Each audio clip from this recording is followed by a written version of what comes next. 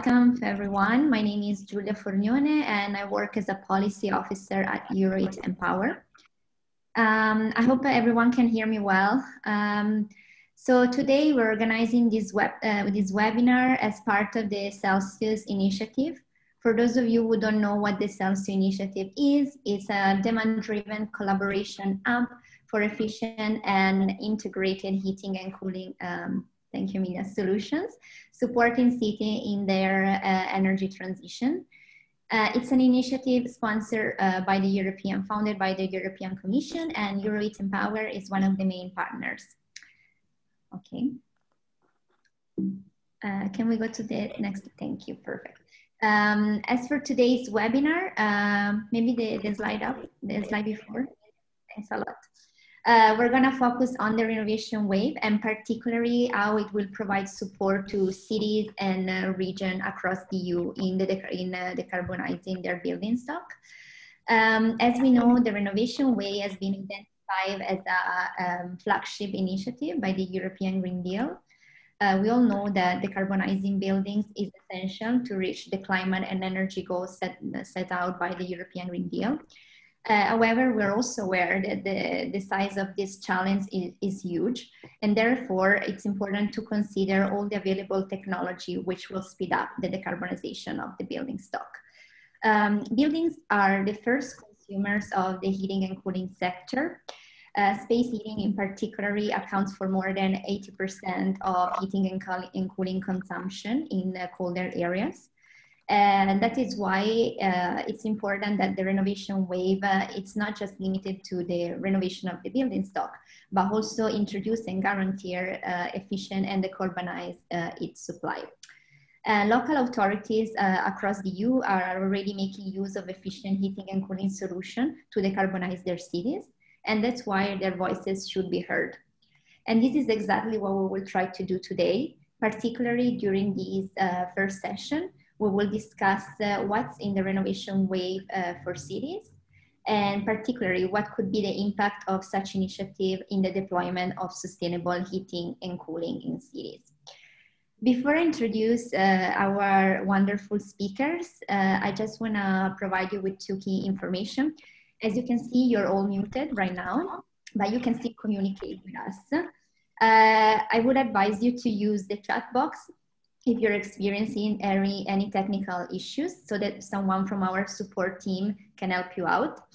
If you have any question, which I hope you will do, for our speakers, please do use the Q&A chat at the bottom of your screen.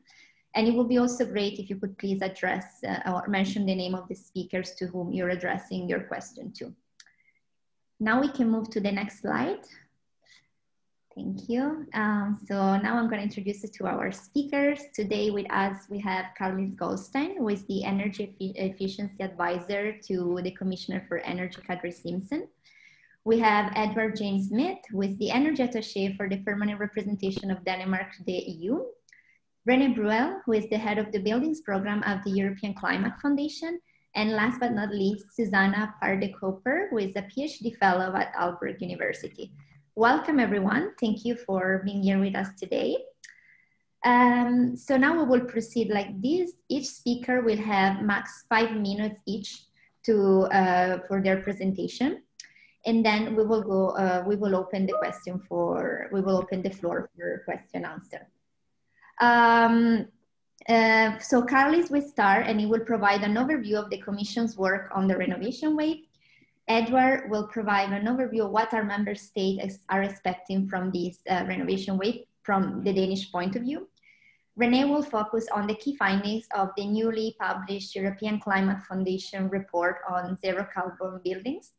And finally, Susana will focus on the local aspect to synergies between renovation and the heat supply. So Karlis, the floor is all yours. Hello and good morning to everybody.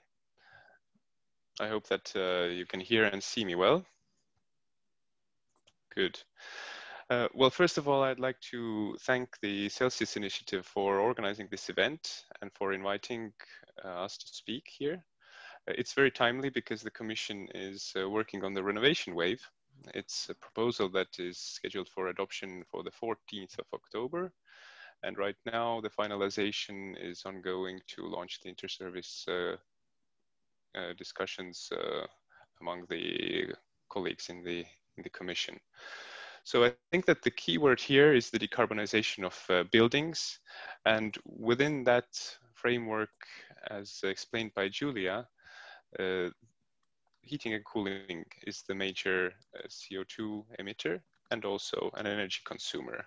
So we'll have to see that as one of the key aspects to decarbonize the European economy on the pathway of carbon neutrality. So what is the big picture? You may recall that in November 2018, the Commission came out with a long-term strategy. That was an explanation of the Commission's ambition and a pathway how to reduce greenhouse gas emissions across the sectors in the EU. And we see that buildings there have a very big role. And it will be impossible to decarbonize the European economy without addressing the building sector. It's about 36% of greenhouse gas emissions in the economy that the buildings produce, and approximately 11% of the building stock in the EU is renovated each year. And that's a positive figure.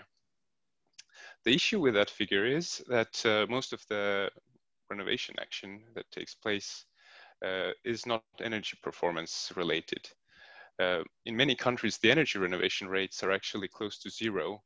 And we find that the EU average is around 0.2%. And what do we mean by this energy performance renovation? We mean renovation that reduces the greenhouse gas footprint and energy consumption to an extent that could help us reach the European targets. We have the 2030 targets, which will be revised upwards in a short while, and then we have the 2050 targets. So the benefits of decarbonizing our existing buildings are, of course, the reduction of the energy consumption, but also the higher integration rates of renewable energy, the creation of local jobs in a highly EU-centered value chain, and it introduces new technologies and services. And one might ask, is the process going on quickly enough? And the Commission feels that there is still a lot of potential to speed it up. So we see that energy efficiency needs investment. The building sector is rather big, so only public funds will not be enough, but might be enough to prime further engagement from private funding. And energy efficiency investments do offer attractive returns. The surprising thing, if we look at what's going on in terms of action, is that often energy efficiency is not the first consideration when doing renovation. And this is shown by the statistics that energy performance renovation is not on the forefront. Secondly, when energy performance renovation does happen, then it also seems that energy efficiency is not the first consideration.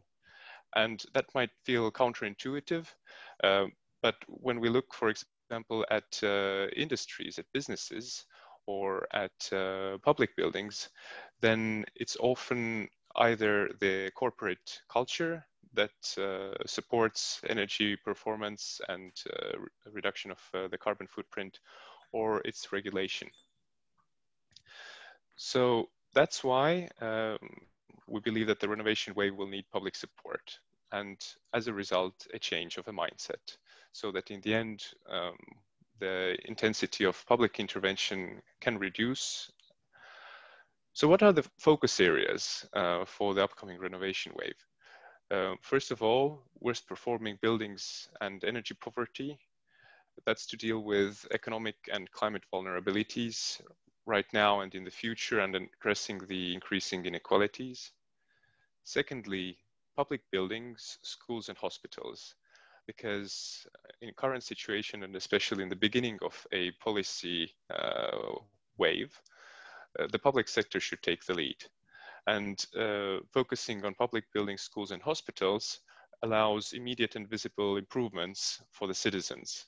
Plus, it will prime the scale up and hopefully make technologies available at a scale and at a lower price point.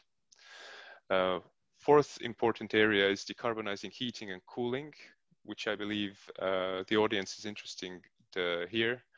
And that's to reduce energy use and CO2 emission. And finally, the fourth focus area is neighborhood approaches. And these are to create the scale for fundability and policy at national level. So what's the importance of the local area? I think it's crucial because at the local level is the information about the building stock. All eyes are on preparing good quality project pipelines at this early stage of the renovation wave and for rolling out one-stop shops where people could have access to technical assistance, to advise on best funding options, and also about competent technical support. So the important level is very, very important to link these different areas up, coming from, let's say, EU level policies, national, regional, local policies, and to also integrate across different policy areas. So we have energy planning, but certainly there's urban planning, spatial planning associated to it, urban mobility planning, and we think that all of this should be treated together. We are undergoing the dual energy and digital transition, and we want the buildings and the infrastructure to be ready for the next 3 decades. So to sum up, the EU citizens, according to our open public consultation, see renovation as a way to reduce energy poverty and lower energy bills. And we need to contribute to the circular economy side, create the jobs, the labor market relevant skills, and commit to making the built environment a better place to live. And with this, I'd like to conclude and look forward to the discussion today. Thank you.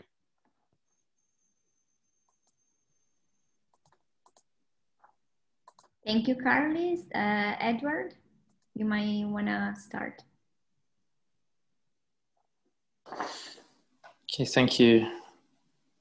Thank you very much. And thank you to Karlis as well for the introduction. And just to underline that today I'll be presenting Denmark's point of view on the renovation wave.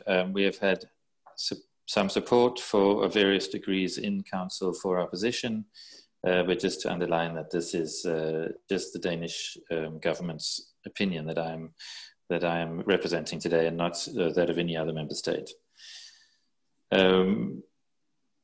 So on the renovation wave, our priorities, we have 3 priorities for what we're looking for and hoping the Commission will deliver on the renovation wave.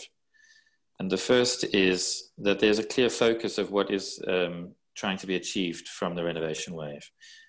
It's a policy that must have an overriding goal, and in the fact that it has been put towards the energy, our conviction is that the renovation wave must provide a substantial contribution to achieving our common European target for energy efficiency.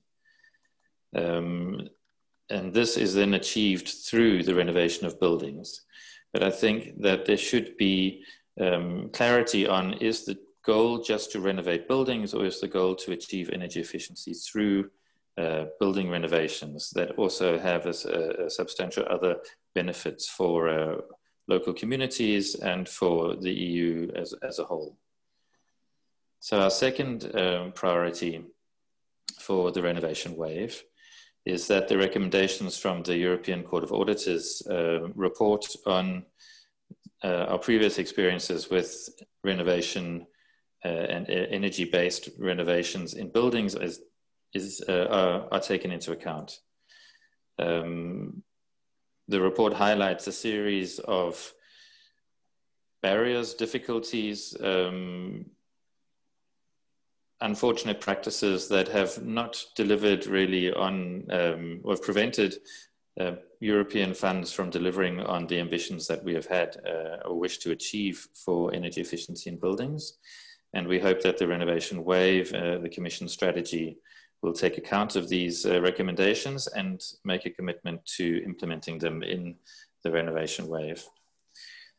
Our third priority, and this I think was made quite clear in the Council conclusions from June, which touched on this issue, and we had broad support from 17 or 18 member states, is that we should adopt a holistic approach to energy efficiency and renovations in buildings in the Renovation Wave.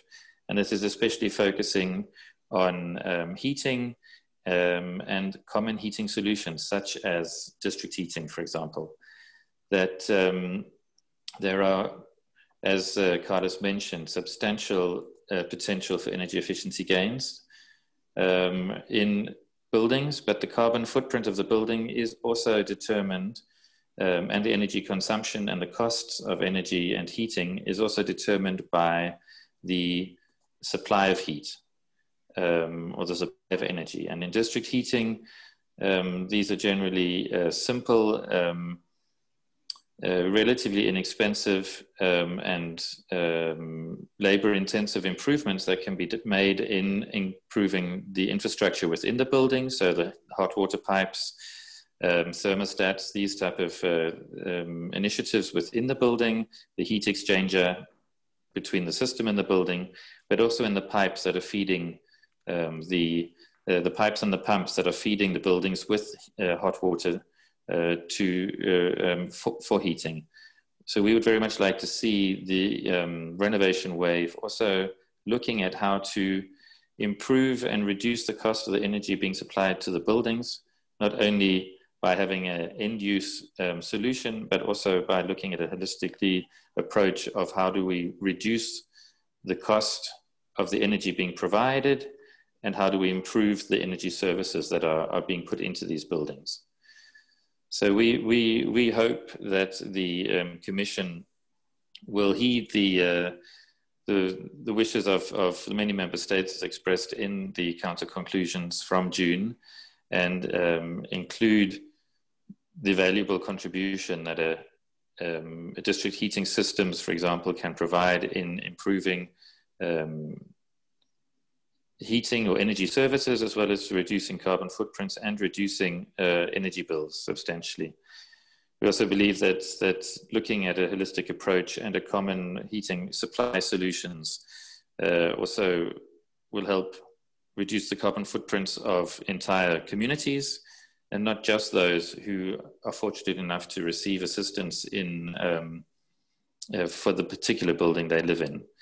So I think this is where I'll stop, and look forward to hearing the other participants and listening to people's questions. Thank you.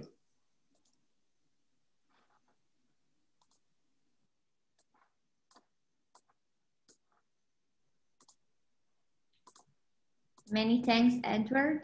We are now going to have Renée, who is going to tell us about the key findings of the European Climate Foundation Zero Carbon Buildings report. Okay, thank you very much, Julia, and thank you very much for inviting me. I'm very pleased to be here at this this webinar on for the local approach. In the next 5 minutes, I will present a very brief snapshot of the results of an ECF commissioned study that was published early 2020 on how to reduce greenhouse gas emissions of the residential building sector to zero by 2050. And the study was led by C Delft, and the modeling was done by Climact. Okay, oops. Yes, there we are.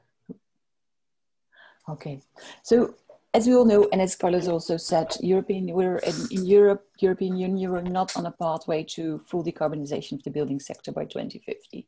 If you're looking at current scenarios, the EU reference scenarios, greenhouse gas emission reductions from the residential building sector will only have decreased by 30% by 2050. So, and as Karlis also said, it's impossible to decarbonize the whole economy without a building sector, and it is necessary to decarbonize the whole economy. So we've asked Klimaat to develop a zero carbon scenario for the residential built environment using the EU Calc model. And this model models the emissions at European level, and it includes different levers that influence emissions. And these levers were grouped in 5 main areas of building sector emissions. And this you can see in the left. Space heating and cooling, by far the largest part. Hot water, cooking, appliances, and embedded emissions. So, and it is clear from the figure on the right. In the right here, we see from the modeling the possible emission reduction for building envelope, heating fuel switch, appliance efficiency, renewable electricity, and decarbonized materials to get us to zero. It's clear that we need to do everything together to reach zero carbon. And also, it's also clear that the most important areas for reducing emissions in the building sector are the building envelope, heating fuel switch, so decarbonized heating, and reducing embedded emissions in building materials. But then, if you look at the next slide, you see here we've grouped the 5 areas of emission reduction: building envelope, heating fuel switch, appliances, electricity, and building materials, and put the current in green, the current European level policies that have been agreed so far and are implemented that target those aspects. For a building envelope, you have performance requirements for new buildings and for major renovation, but there's nothing for existing buildings when they're not renovated. Heating fuel switch, there are efficiency standards for heating appliances under eco-design. There's nothing on fuels. Appliances, yes, there is eco-design and energy labeling. So in principle, you have a good instrument there. For electricity, there is the emission trading system. So that is also a policy instrument that might, that if strengthened, could work. For building emissions and embedded materials, of course, there's the ETS sectors that set a cap on the production of materials, but there's nothing on life cycle emission reduction. So as this table illustrates, what you see here is the binding regulations are lacking in current European policies in the 3 areas with the largest emission reduction potential: the building envelope, heating fuel switch, and building materials. So I think that's a major problem. You might think we have 30 years toward before we have to introduce all these policies in future. But if you're looking at the lifetime of investment, here you see the lifetime of heating appliances is 15 to 20 years, electric appliances, but a gas or a district heating distribution network has a lifetime of 50 years or more, and new residential building as well. So you can say that we have very few investment cycles to until 2050. And so it is necessary to take measures now to avoid unnecessary higher costs for the energy transition in the future. And then if you look at trigger points for investments, so natural moments to upgrade the building or the infrastructure, such as the sale of a building or the change of tenants or upgrading the heating system, there you see that there are not that many more anymore. So if we aim for a least cost for society approach and reduce the hassle factor for citizens and business alike, we have to delay, we cannot delay action anymore. We have to take action now. So I'm coming to their recommendations already. Mind you, this was a 6-month report, which I'm trying to summarize in 5 minutes. So all the nuances are, there are no nuances in my presentation, sorry. So we think that it is urgent that the Renovation Wave, besides announcing support schemes to incentivize building renovation, that it includes policy measures that target the building envelope and the heating system, and that allow capturing the natural moments of investment as much as we can. So therefore, I'm focusing on the building envelope and heating fuel switch.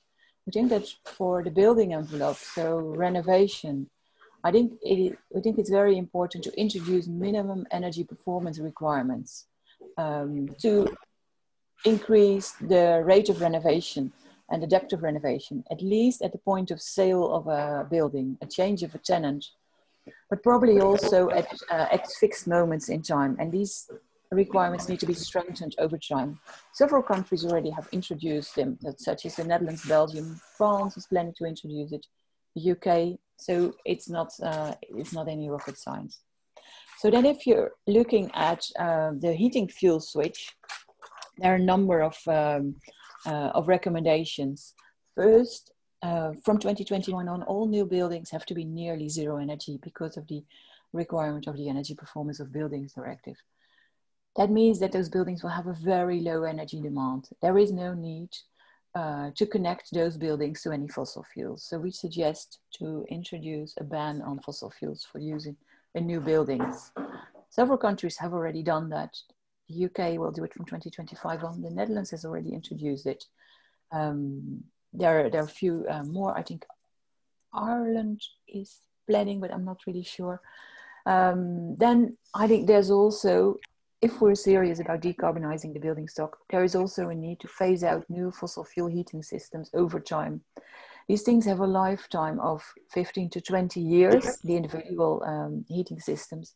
And if we keep adding more problems, new problems, then we're not on a path, we'll never get on a pathway to decarbonizing, or we increase the cost very highly.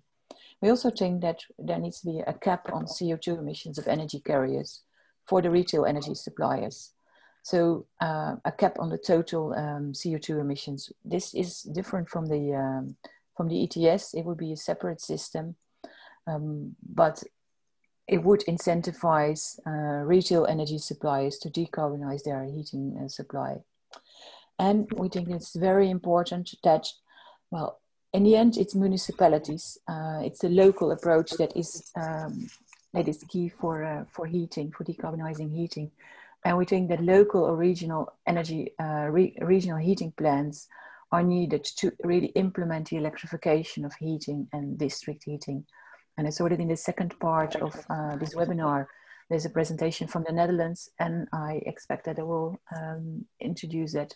And furthermore, of course, there is a need of supporting policies. We need financial support for renovations, for a heating fuel switch, to accelerate this change and to alleviate energy poverty, but also to help create a market and reduce the cost. And also, Karlis also already said, we need one-stop shops for citizens and a lot of technical assistance for municipalities, because this is a long-term process. And I would say that we don't need one renovation wave, we need wave after wave after wave after wave. I'll stop there, and I look forward to your questions and the discussion. Thank you. Thank you very much, Renée, for this very interesting presentation. We're moving to Susana, who's going to focus on the local experts to synergies between renovation and the heat supply. Hi, thank you for inviting me also.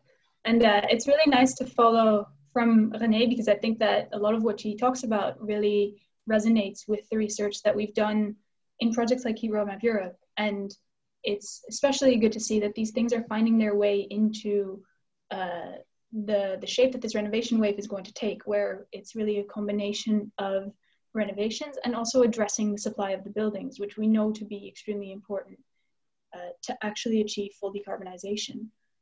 I'm going to talk a little bit about the local aspect. There will be a lot of that later on as well. So I think that focusing on the synergies that exist on a very local level without going deeply into the policies is a useful angle to have. I think one point that comes out very strongly from looking at the combination of renovations and heat supply at a local level is that it is partially important to do both, because they strengthen each other also at a local level. By renovating, it becomes easier to decarbonize the heat supply. And by decarbonizing the heat supply, it becomes easier and more cost-effective to do the renovations at the same time. So these are self-increasing mechanisms in certain set of elements. When talking about how to do this on a local level, I think that it's useful to differentiate between two distinct approaches. One of them is to take a district approach. And I think, Karlis, you mentioned a neighborhood approach, but that's basically what we're talking about here.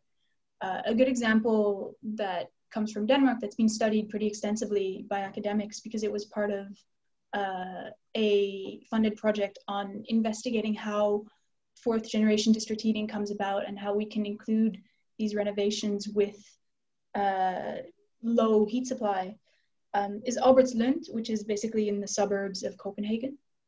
And where there was an ambition, not so much driven actually by energy efficiency, but more by increasing the socioeconomic perception of the area. And it was really a kind of, you know, street by street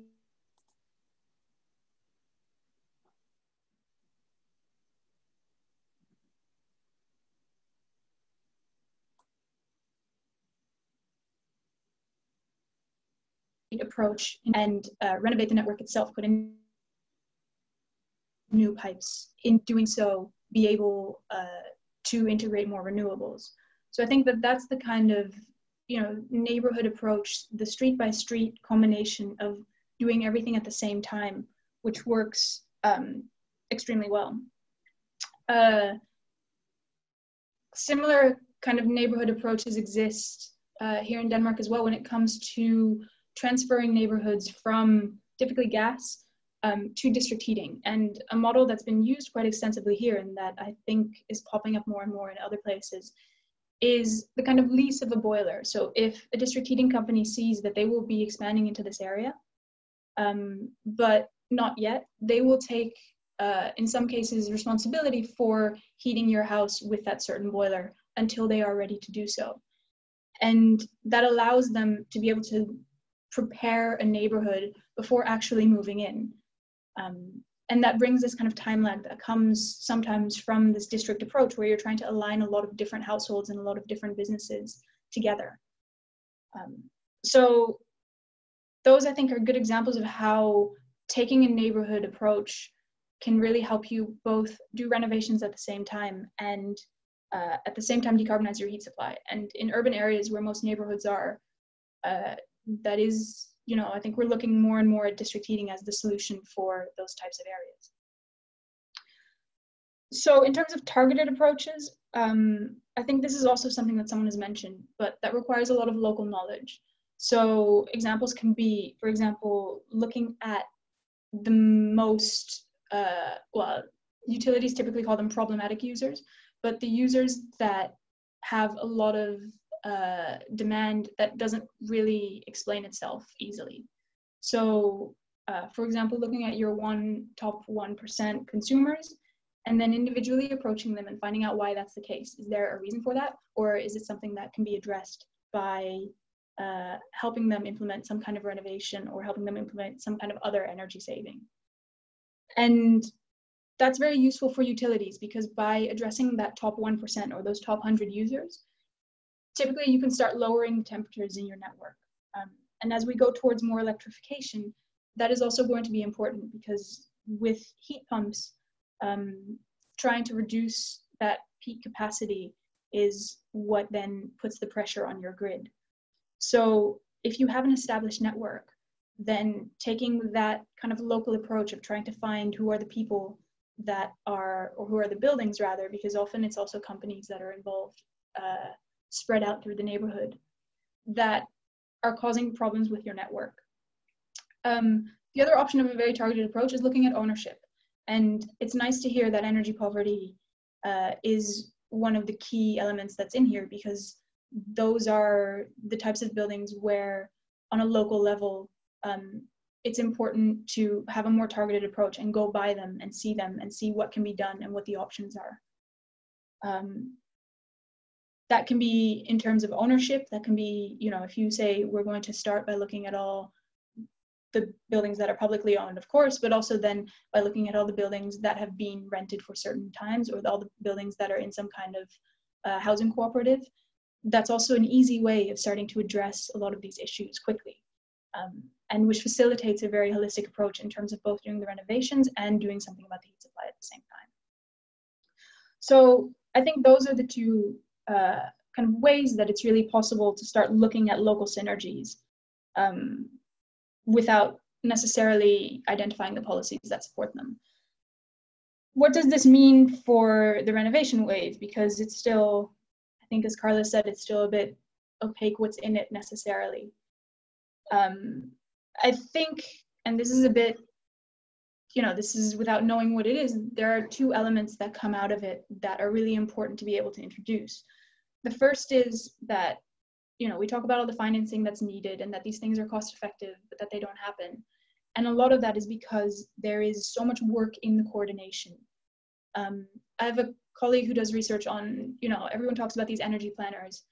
So we tried to find who these energy planners are. And when it comes to heat, because it's a very diverse sector, and because in Europe we have a very diverse way of organizing what power local authorities have and what they address and how they address it, it's very difficult to find the energy planner, which is good because it's an interdisciplinary area, so they should be closely linked to other places. But it is important to know that there are people and to facilitate the spaces for the people to exist to be able to do this work at the local level. It's in some ways a very counterintuitive job because you don't necessarily want to have someone sitting there for heating specifically, because it is the built environment and it is the energy supply and it is the urban planning. But it's important to be able to create those coordinating roles at a local level that can facilitate the data requirements for this, and that can understand where the heat demands are, where the heat supplies are, and that can bring these kind of collaborations to be. And I think that brings me to the second point, that what really needs to be included is the role of the tradespeople that are involved in this. When we talk about this gap between the 11% of renovations that occur in general and the low amount of energy that occurs, the people who are really closest to that and the people who are really informing the consumers on that are the tradespeople. And to be honest, when it comes to heating, the people who can really provide really hyper local solutions when it comes to where are your radiators, where are your windows, how do we connect this, how do we put the pipe through your garden, are also the local tradespeople. And their role in that is not to be underestimated. We're currently writing a paper on the gas transition in the Netherlands. In the Netherlands, basically in the 60s, the whole country was hooked up to gas.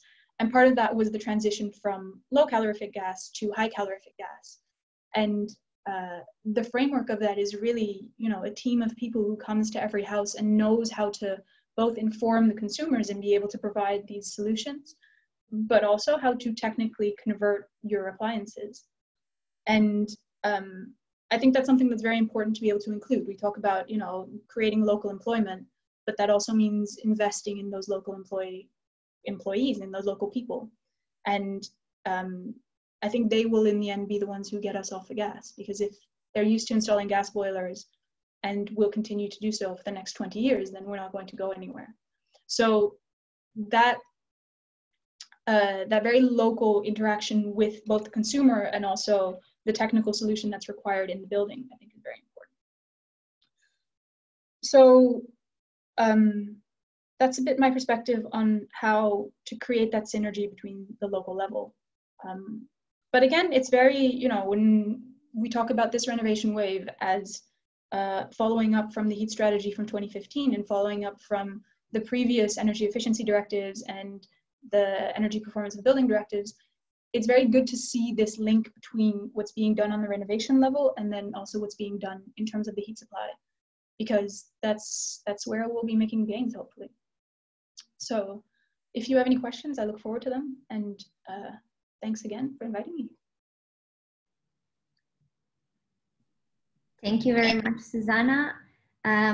Before we move to Q&A, I would invite all the speakers to please turn their cameras on again so everyone can see us. And so, yes, perfect. Thanks so much.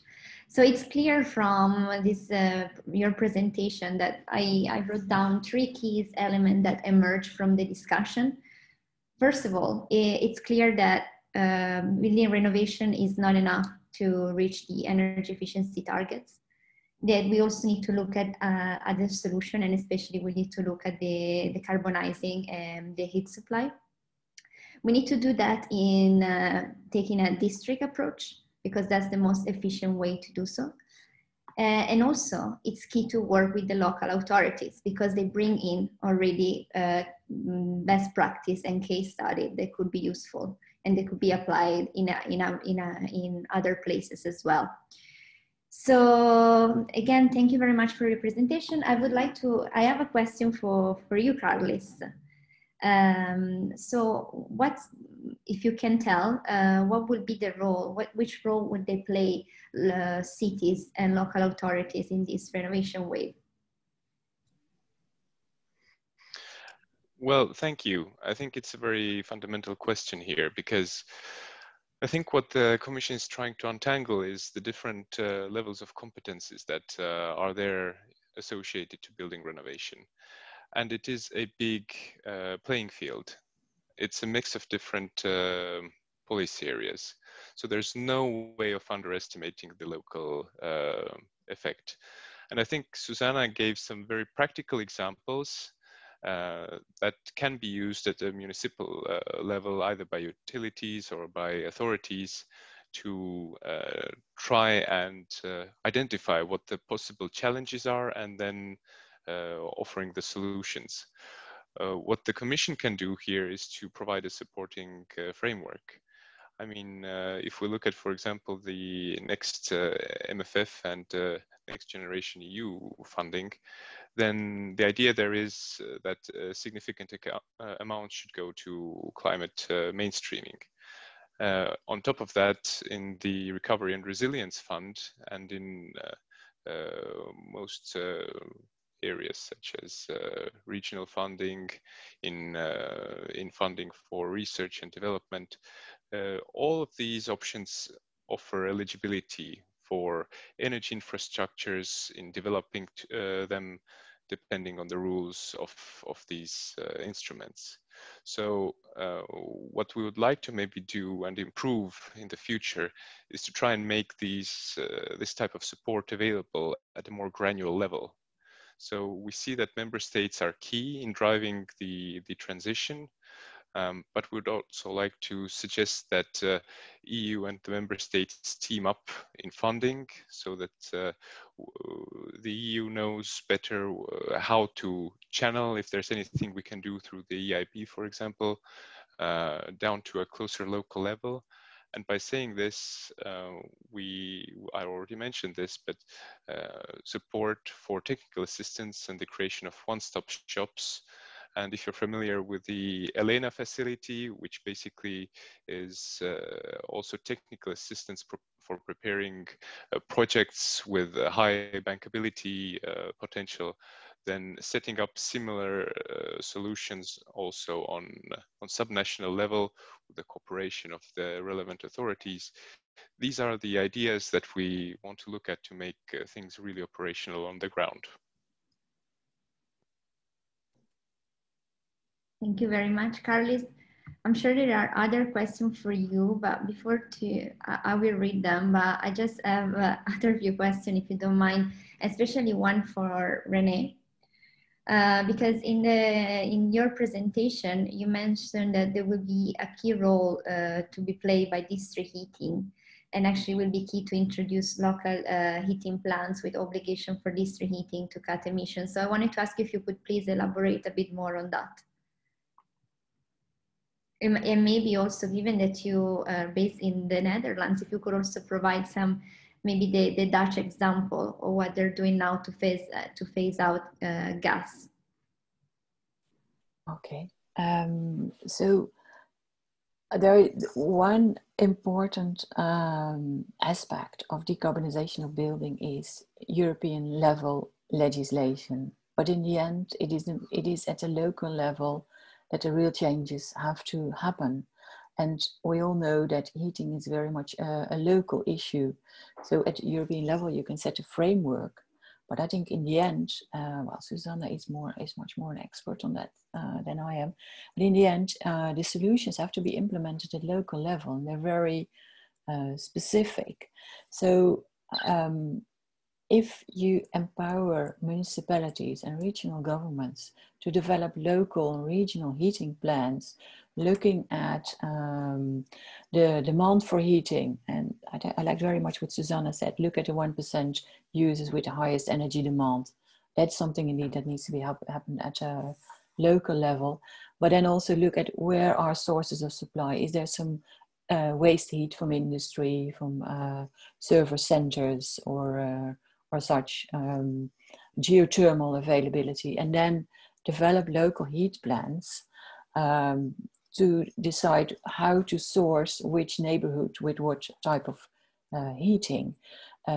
Heat pumps will play, an electrification of heating will play a very large role in the heat transition, as we see that in all scenarios. But fourth generation district heating is also will also be a very important and good solution for several cities, for densely populated places. And in the Netherlands, I know there's a speaker from the Netherlands later on, so she will be much better than me to work on this. But in the Netherlands, there's an agreement, political agreement, to phase out gas for heating by 2050. And all municipalities now have to develop plans, local heat plans, to decide which neighborhoods will phase out of gas by when, and for the neighborhoods until 2050, but also and for the neighborhoods that phase out of gas until 2030, also already an alternative source of heating will have to be provided, and plans will have to be developed. So I think that is one option to do it, but I'm sure there are many different options. Does that answer your question? Yes, thank you, Renée. And Susana, please feel free if you also want to jump in and provide more information. Or otherwise, I will also have a question for you. Well, there's one thing I might want to add. I think that in a lot of these cases, when we talk about the local things being done, there's a bit of an implicit assumption that it's the local municipality themselves doing it. But in a lot of cases, we've learned that that's not the case, both in Europe, but also globally. So the empowerment of municipalities, I think, is important because, we've talked a lot, and there have been a lot of European projects actually within the last Horizon calls to empower local municipalities by providing them data and providing them methodologies and approaches. But finally, in the end, these plans are often made also by consultants. So empowering them is also about being able to manage these processes. And I think that requires both very technical knowledge, but on the other hand, really kind of interdisciplinary approach that recognizes the role of the local governance aspect. So I think that's something that is really being pioneered in the Netherlands in a way that's very useful. And for other countries to also look at. I'm also Dutch. I live in Denmark and I work for a Danish university, but that's why I add that. Thank you. And Susana, since you're here, there's a question from the public asking, what is the ownership structure of heat providers in Denmark? And maybe Edward, you can also jump in on this one. Yeah, it's so heat is provided in Denmark very much by district heating. There are also individual solutions. There are also gas solutions. And this is all governed by a fairly rigorous methodology on how to do the heat planning. In terms of the ownership structure, it's a little controversial here. There is a lot of cooperative ownership in district heating companies, basically because of the history of how they evolved. And that's some kind of form of consumer ownership, which has proved very productive in terms of expanding and being able to have that consumer buy-in and preventing kind of the kind of suspicion that comes from private ownership, and at the same time giving local municipalities some kind of say in how it happens. That having been said, there is no need for Danish district heating companies to be cooperatively owned. There are also privately owned district heating companies, and those are governed also fairly rigorously in the sense that they cannot really run away with the profits that they make. You know, they're a private ownership of a public utility, so they are regulated fairly heavily. So both exist, but the predominance is the cooperative, simply because that's how they kind of evolved, particularly in the 50s, and then afterwards in the kind of second wave in the 60s and 70s. Thank you, Susana. There's an echo. Edward, would you also like to respond on this one? And then I have a question for you. Sure. I mean, I think Susana covered really the ownership sort of norms in Denmark, but I think it's one of the reasons why district heating has been so successful in Denmark is partly because of the ownership structure, and of course partly because of the sort of governance and commitment to district heating from a long succession of Danish governments. And I think that this is not so much the ownership structure, but just the policy advantages of having a robust district heating sector and seeing it not only as a local issue, it's a local heating issue, but much of our district heating is provided by combined heat and power plants. And this provides an overriding influence on how the electricity sector has also developed in Denmark. And one shouldn't undermine the role that district heating plays in not only being using renewable energy itself, but it plays a significant role in providing flexibility to the overriding power grid through heat storage. And this has allowed us to integrate much higher levels of wind power together with other initiatives than we ever believed really technically possible, looking back at planning 10, 15 years ago. So energy efficiency, at least district heating, not only can provide opportunities at the local level, but it can also provide opportunities at a national or regional level. And many of these opportunities actually have made district heating or the actual heating more inexpensive for the consumer, because it provides income from outside of the local community as well.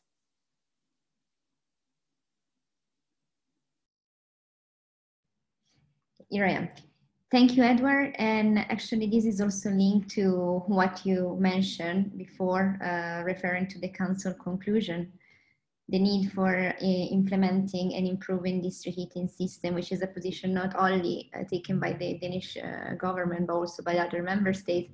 Maybe for those who are not familiar with that, could you please elaborate a bit more on these messages? Well, just to put it into context, we under the Croatian presidency, there was a council conclusions adopted on green recovery within the energy sector, and within those council conclusions, there was a strong drive from a number of member states, mostly the Nordic member states, the Baltics, and then the Central and Southeastern European member states who already have district heating networks that wanted to see the Renovation Wave include the opportunity for local governments or to improve their heating systems. And I think this is an initiative that we were very active in. But the focus of the initiative is not on countries or member states such as Denmark or Sweden. The real drive was because we see huge potential for reducing energy bills and improving energy efficiency and reducing carbon footprints of heating in especially Central and Southeastern Europe, where the funds just aren't available in the same way as they are in some of the member states with a higher GDP, and one needs a push because district heating is not a high value energy industry such as natural gas or oil. These are not highly profitable, or very seldom highly profitable businesses selling hot water to people, mostly because most of the people using these hot water are just either normal people like ourselves, and often as well low-income people living in large apartment blocks. So we feel that there should be assistance to local governments to really get close to the people who actually need help in the green transition, in improving their lives and being able to see a benefit at a local level. And we feel that district heating definitely ticks those boxes. And we had 17 other member states who felt the same, and including the Netherlands, actually, which has a very low level of district heating, but is looking at it. And in the fact that no other member states opposed this, I think shows that the benefits for across the union were recognized in Council. Thank you very much, Edward. I mean, conscious of time, I won't be able to read all the questions that we have received, unfortunately, but I see Susana wanted to answer to Nick, who is asking, from my understanding, district heating networks tend to add more permanent jobs for operating and maintenance. Is there enough labor available now for this position to extend this local initiative required? Yeah, you're muted. That helps. Yeah, it's an interesting question. I mean, you know, I'm not a macroeconomist, but from what we kind of look at and what we see at a local level is that I don't necessarily think that there's a very strong argument that district heating provides more jobs in terms of operation and maintenance. But there's a very clear shift along the value chain, because what you're no longer doing is you're no longer going door to door and selling gas boilers. You're no longer going door to door and selling, you know, pellet burners or heat pumps. What you're doing instead is you're really investing in the infrastructure itself and then in the supply of that. So it's a shift in jobs very strongly. And, you know, when we talk about creating jobs, then the obvious answer is, well, are those people there? And the challenge in that, I think, is that we're at the point where we have to switch also the education systems and, you know, the knowledge of these technical people, and that the role of being like the VVS guy is no longer that you install a gas boiler, but that it's you have knowledge of other things. So it's a re-education, and to be honest, I think that fits really well with this kind of renovation wave that we're talking about. But also, Karlis was earlier mentioning that there's a reconstruction fund. Well, let's not use the word fund, but there's a reconstruction element coming from the European level, but also at the local level, at the member state level. There's a lot of countries that are talking about how to be able to use the new financial space that's being opened up by the need to address what's kind of happening globally in a way that it can address the green transition. And I think that that's a very strong part of it, that it's not so much about do we have people for those jobs, and, you know, when we create those jobs, how do we fill them, but about answering that question. And I think that that's very much about changing the role of what the local technician is that comes to your house, because if we're being honest, I think that that's in the end the person who's going to sell you on the idea of doing energy renovations is the guy that sees your window and sees your roof and sees your basement, and sees what kind of supply you have that can bring that. So that's hopefully an answer to your question. Thank you, Susana. Thank you all. Does anyone would like to give the final remark, because we need to close? Yes, Karlis, please go ahead. Thank you. I will be very brief because I'm also conscious of the time. But there was one of questions which I think ties nicely to what Susana just said from Carol, asking about what do we see that there's a crowding out between the COVID pandemic and then the actual need for renovation. And I'd like to add one element here, which I think is implicit, but I want to make this explicit. We have been speaking about examples in renovation and decarbonizing heat supplies, and we have speaking about the Danish and the Dutch examples, and this might seem like sort of an issue for the chosen few. I would like to say no, because heat deliveries will be the question, and decarbonization of buildings will be the question for the entire EU, all member states. We're not speaking about exclusively a couple of examples.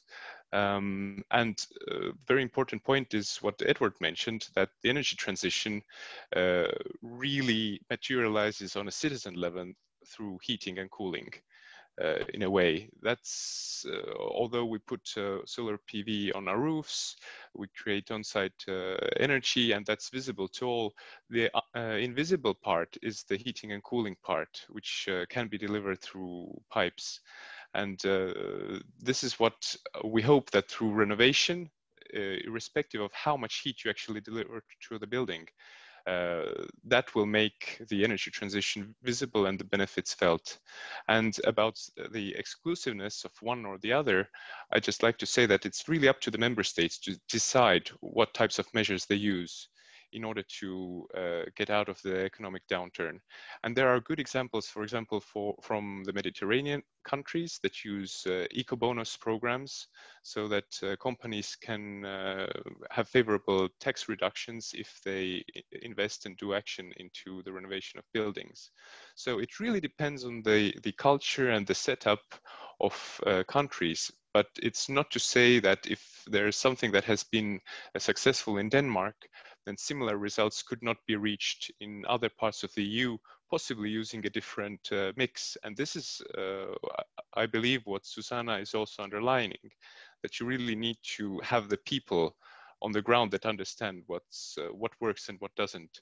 And for the Commission, one of the things we'd like to look at as a possible avenue are energy audits, I mean, as a tool, because that's a way to get the information about what can be done to a building owner, an occupant, to a municipality. So sorry for being a bit long, but I think I wanted to make this point. Extremely useful. Many thanks, Karlis, and many thanks all. Just being conscious of time, the next session starts in 5 minutes. So we have to finish now. I just want to thank you all again, and thank you to the participants for their comments and their contribution. And yeah, unfortunately, we were not able to answer all of the questions, but should you want to still address them to the speakers, feel free to send it to us and we will make sure that you can respond at a later stage. So thank you so much, and we'll see you soon. My name is Sophia Lettenbichler and I'm a colleague of Julia's. I'm also working at Euroheat and Power and leading the work on cities there. So I'm also active in the Celsius initiative, and it's my pleasure to moderate the second session. We have 1 hour to discuss with some, let's say, local leaders on the front lines, and they will tell us how they would like to see the renovation wave. During this session, we will look at what's going on the ground in Europe already. So basically, there are already cities and regions that have some type of approaches on the renovation wave and the heat transition going on. And as we heard in the previous session, the Commission has basically underlined that they would like to provide a supporting framework for these regional leaders. So I'm very pleased to discuss with our panelists today their wishes and their needs, what they would need from the renovation wave. At the same time, we are of course not starting from scratch. There are already quite a lot of projects and initiatives going on that we will hear from today, namely local district level approaches, where, for example, heat network pilots and also renovations go hand in hand. All right, that's enough from me for now. Without further ado, I would actually like to hand over to the first panelist, who is Brit Verheesen. She's the energy project leader at the city of Antwerp. And as you might know, the city of Antwerp is one of the front-runner cities when it comes to the energy transition in Belgium. She will tell us a little bit more about the heat planning that they have been doing for a couple of years now and some exciting projects that are about to start. Please, Brit, the floor is all yours. Thank you, Sophia, also for inviting me to speak at this very interesting webinar. So hello, everybody. I'm Brit Verheesen and I work for the city of Antwerp around strategic energy planning. As a city, we aim for 100% CO2 reduction in 2050, but today we still use some 90% fossil fuels for our heating and cooling system, most of it individual gas boilers, and we also have a lot of historical buildings with low installation, so enough challenges to tackle.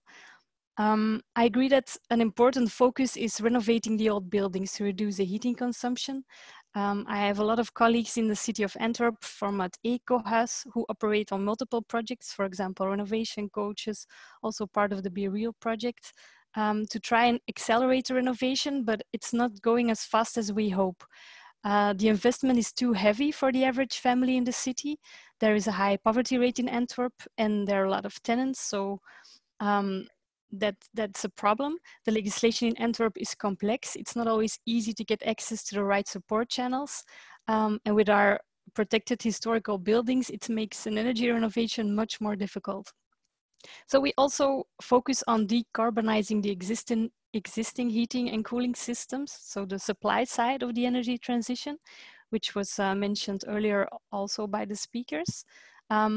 We have set up a heat zoning plan where you can see each neighborhood what the best energy concept is on a high scale. District heating network, that is a favorable concept in a lot of zones in Antwerp. We have a unique location because we have a lot of excess heat from our petrochemical harbor. We are a really dense built city, so theoretically perfect for district heating network. With these results, we set up an action plan, district heating, to really put it into practice. We defined 9 pilot zones, which are very favorable for district heating based on different criteria. Also, one of the criteria is zones where there are a lot of city buildings and social housing clusters, where we think that we can easily go into the district heating.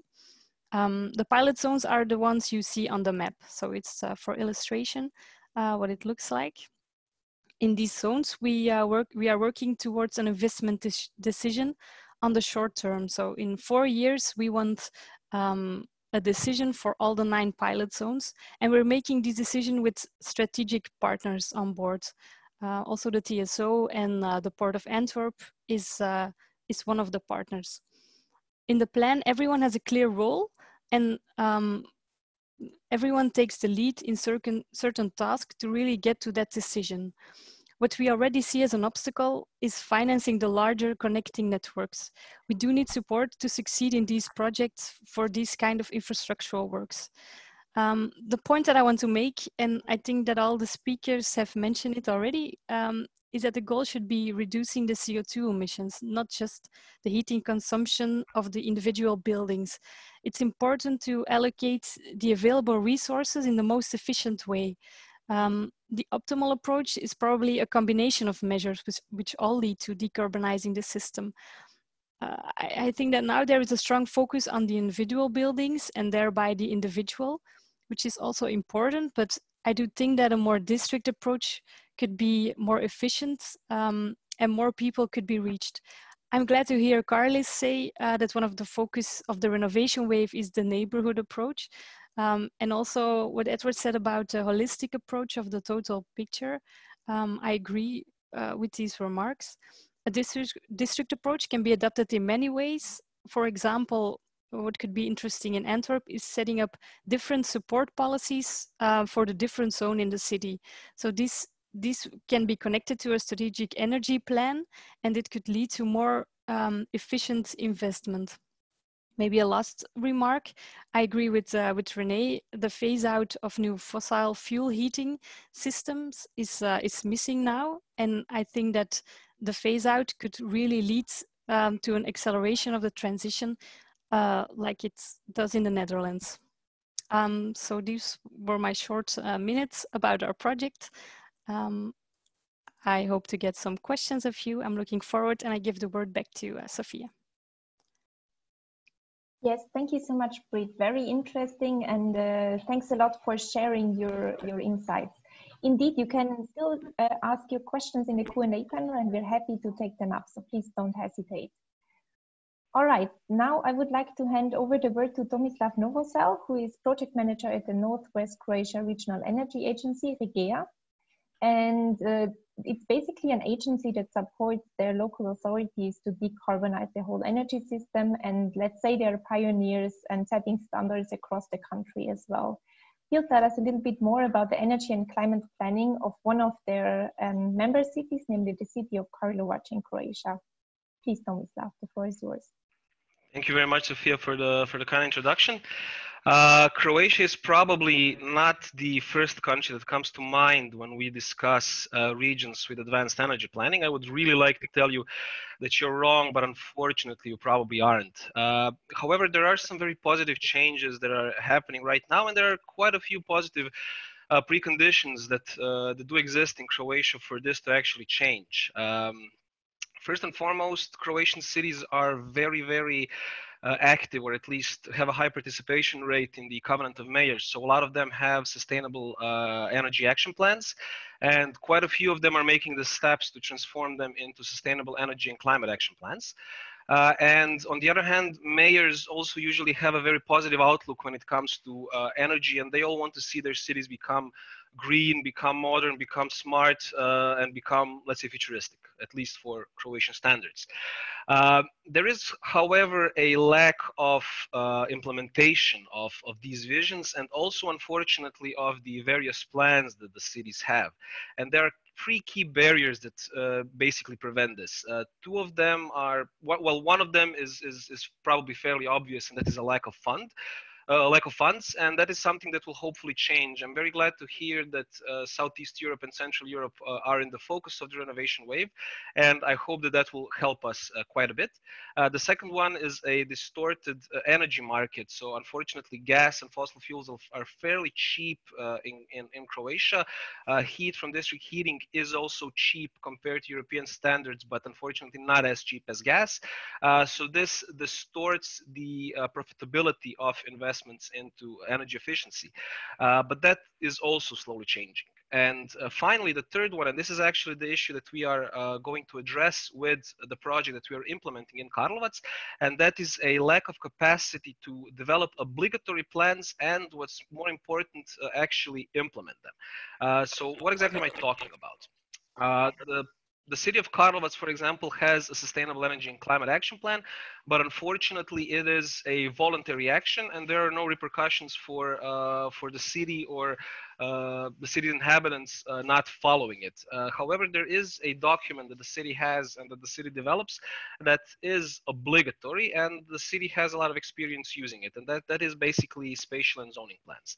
And the key idea behind this project is to actually integrate the sustainable energy and climate action plan, as well as all of, or most of, the energy and climate measures that are planned within it into the city's spatial and zoning plans.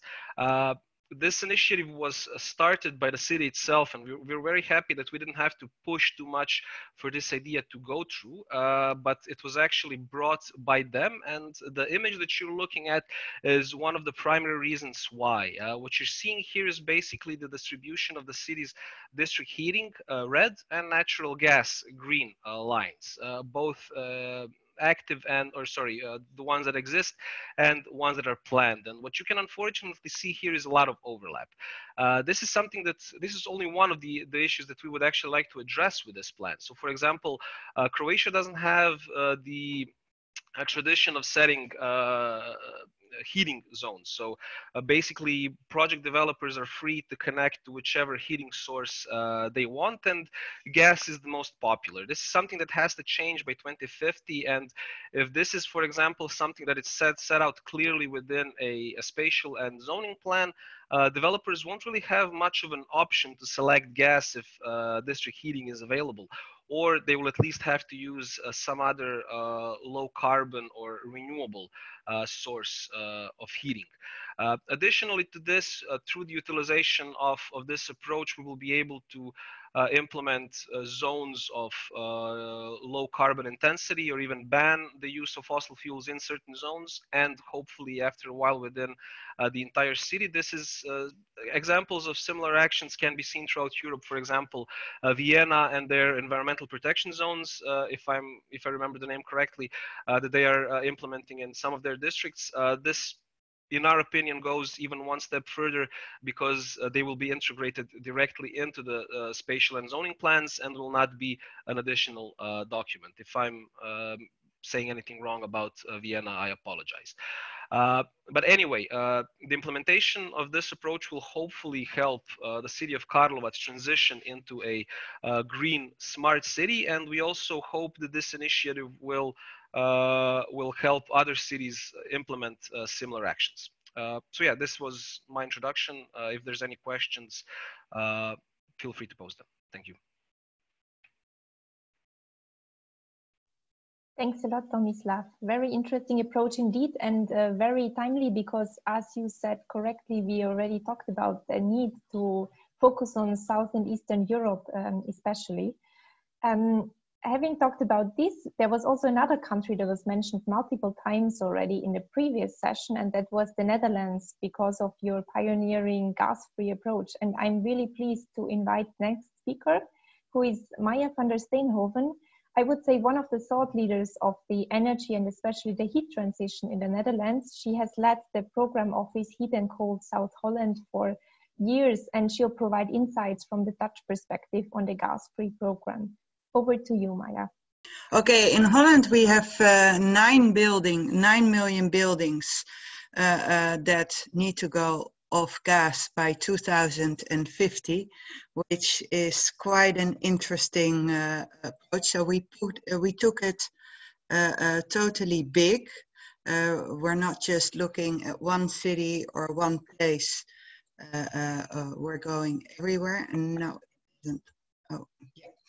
And of course, we're not doing it all at the same time, because that would mean like 400,000 buildings a year already now. So we start low with some pilots, and then we go faster and faster. You can see this there. And the interesting thing is that we started talking officially about going off gas in 2015. We're now in 2020. And we're still talking about it. The things that really happened is that new buildings have been forbidden to go on gas, which doesn't mean that no new buildings go on gas, but at least you have to get a free pass from the city that you're allowed to build on gas, and otherwise you won't be able to. And the other thing that we have is that the social housing corporations have said that they will be like an engine for this movement, and that they will do 100,000 houses in the coming years of gas, which is existing buildings. Then, and the other thing we're doing until 2021 is that every city has to come up with a heat plan. It means that in every city, people are talking about, and they also have to come up with an energy plan. So they're talking about, where are we going to get our and place our windmills? Where are we going to put our sun panels? Where are and do we then have enough electricity? How is our electricity grid? Can we even electrify in the current infrastructure? And this is an amazing transition of in cities. There are now 10 or 15 energy experts in every city, which is in the city council or in the city network, which is already, you need that. Otherwise, there's no way you can progress until sustainable, 100% sustainable country, because our network is completely wrong for this. We don't have place to put anything in the Netherlands, because we're a very densely populated country. And even to make changes in the grid will take 10, 15 years. So 5 years of planning to go off gas, that seemed like a really long plan, is already, it's nothing, is what we're finding out. So we are making plans for each city of which area goes off gas first. We'll go to district heating, we'll go to heat pumps, we'll go to renewable gases, hydrogen. We're looking at that and we're discussing it from a holistic point of view, which you need if you want to go off gas, because it's not just the infrastructure, it's not just the prices, but it's also the mind states. People have really a lot of things on their mind that they want when they go off gas. So they want to be their own company, or they want it to be something else, or it has to be greener than green. So this is also a complete transition in discussions you have with your population. So we said after 2021, we'll have a step-by-step rollout of sustainability in the neighborhoods. Well, I think that is really optimistic, and we're going to look a long way further before we are actually starting. But the thing is that now we have around 125 pilots in the Netherlands, which is really, really important. These are neighborhoods that have gotten like 6 or 7 million from the government. Everybody is working on it together, the population, the city, the energy companies, to go off gas. And these pilots are just a learning lab, a living lab, and so important for us to do it. And why, I think I was one of the ones that started in 2016 with the campaign to go off gas in the Netherlands. And people said, you're being too soon because you're telling it too soon and you should wait. Well, I would advise everybody and also the EU to start telling it now, because once you tell people that we're going off gas, also take a big transition period, because we thought, well, we can do it in 4 or 5 years to start it. You cannot. Your whole technology and systems have to change. Your spatial policy has to change. Your infrastructure. You need to come up with new business models, because there are no business models at the moment for the sustainable exit. Your legislation and your regulation has to go upside down. We take at least 10 years to talk and debate about our new heat law, which we need and which will be old once it goes in practice, because by then we will have find out so many more things that we need. But the biggest one is also the human nature and the societal wave. It is, people are really aware of what is happening. They want to be invited to talk about it. They want to have a say in it, and you cannot just roll it out. So there's also, and it takes years to have this discussion and also have people come up with their own inventions. We have neighborhoods that are doing it for themselves right now, which is amazing. But they are also the ambassadors of this transition. So take at least 7-8 years before you can actually start doing anything, which actually would mean that all countries, including the EU, should already pronounce that we will have a gas exit after, let's say, 2030, so people can start focusing on that right now.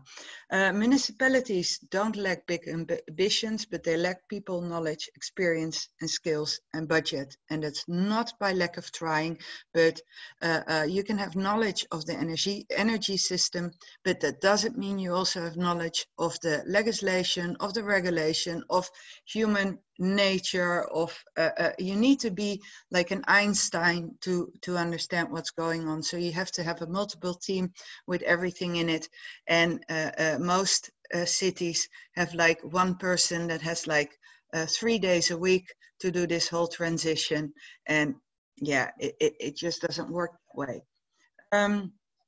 What can municipalities do?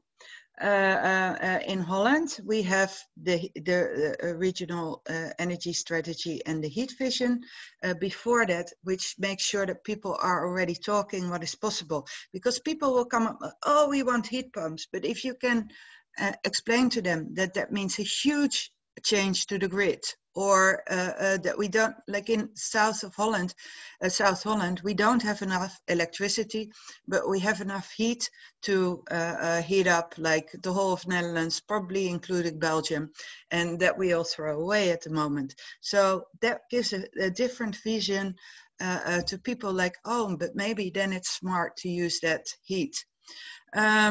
So, and also you want to talk about local heat sources, and you want to be talking about temperatures, because people really love small, nice projects, innovative.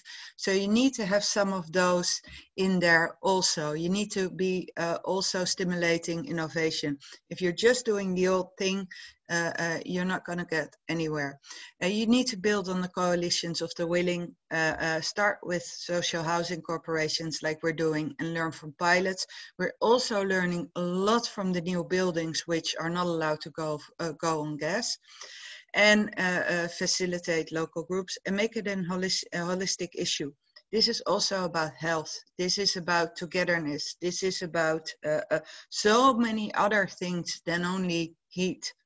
And people are not that interested in heat. They're interested about the other things. I think that is my presentation for now. Yeah. Yes, thank you so much, Maya. And thank you for also touching upon other issues that we will for sure take up in the discussion later on. For example, the involvement of citizens and so on. So I would now like to move to the last presenter, who is Adrian Hill from Energy Cities. And you might know Energy Cities represents the most ambitious European cities in the energy transition. So we are especially pleased that Adrian is here with us to share their member cities' views basically on the renovation wave, and also your member cities' needs. Please, Adrian, the floor is yours. Great. Thanks very much, Sophia. It's good to be here. It's a bit daunting to come to be the last speaker after everyone else has covered so much. But you can see there's so many elements involved in this. From a city's point of view, before you look at the renovation wave, you have to look at the Green Deal as a whole, because there are so many things coming down the pipeline. With the Green Deal, you've got, for cities, they're going to be doing a biodiversity strategy. You've got a smart mobility strategy, which is invariably going to mean digging up the street for, car chargers. The digital age, do we need to lay fiber optics around? Farm to fork strategy, cities are going to have a role to play there. Forest strategy, it mightn't seem obvious, but there will be a role for cities there. Smart sector integration, and then you get to the renovation wave. And from a city's point of view, when you look at all these initiatives coming down the pipeline, it's a bit like taking a drink out of a fire hose. It's quite daunting. And the resources that they have, the expertise that they have, in a lot of cases, just isn't up to scratch. They do not have the people and the time and the energy and the money, as Maya and others have said, to deal with all of these things effectively.